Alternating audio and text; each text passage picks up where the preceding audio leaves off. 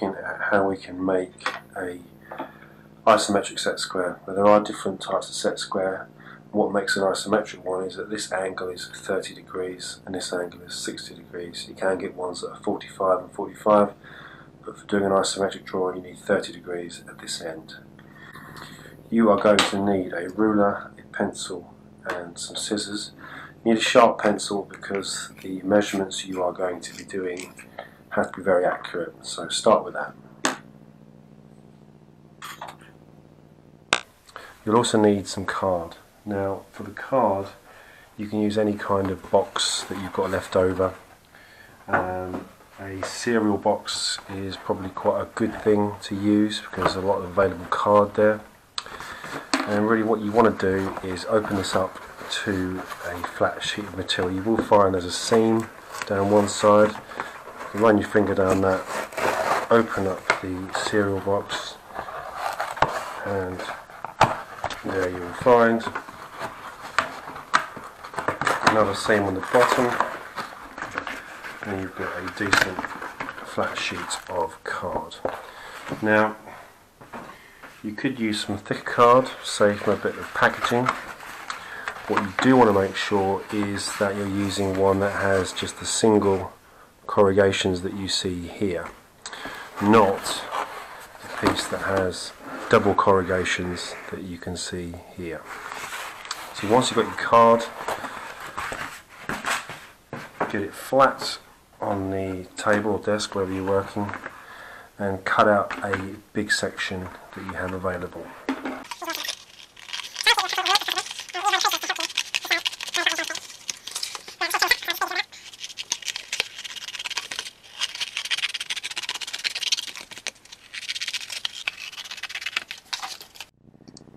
Once you have your card flat on the table, start by drawing a line along the bottom using your 30cm ruler.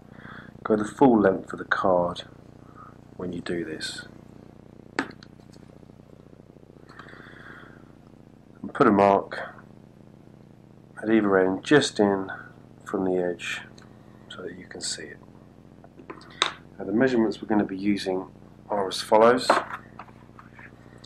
From the corner mark we're going to be marking 100mm and 58mm up. From the other end we'll be marking in 40mm and going up 69mm.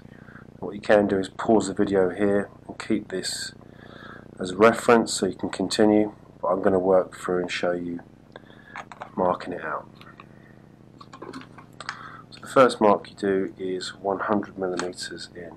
Now you can work in millimetres or centimetres, it's entirely up to you. I prefer millimetres. Marking 100mm in, the next mark is 58. Put a little dot where that is. Take your ruler away, put a cross, just go back and check that is 58.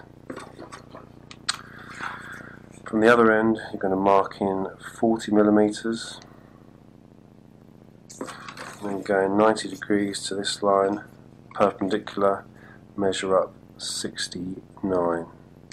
Again, put a little mark, take your ruler away, put a cross, check that is 69, and these are your two main markings. Once you've got these, you want to join up from the first mark to the first point and extend this line past it. Like so, and here from this point to this new mark, extend that like so. So that is your basic outline. That is now 60 degrees in this corner and 30 degrees in this corner. Once you've done that, cut it out.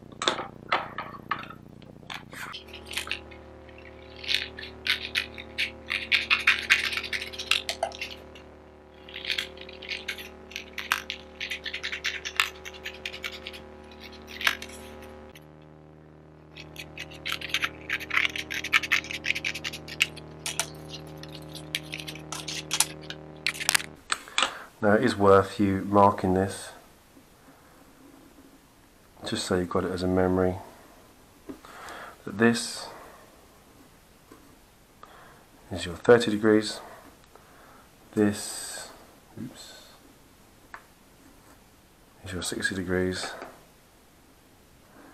and here you have your 90.